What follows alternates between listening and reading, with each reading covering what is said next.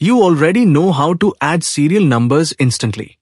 But what if I ask you to create custom ones like day 1, day 2, and so on? Most people type them manually. Let me show you a faster way. Click on the first cell where you want your custom serial numbers. Now, type this simple formula. Is equal to, type day inside double quotes, and open parenthesis, row, parenthesis, minus, the number of rows above the cell, close parenthesis. Hit enter, and drag it down. Boom! You've got day 1, day 2, day 3 automatically. And the best part?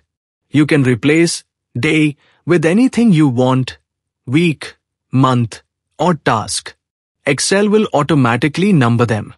Now you can generate custom labels in seconds. No manual typing needed. Follow for more smart office hacks.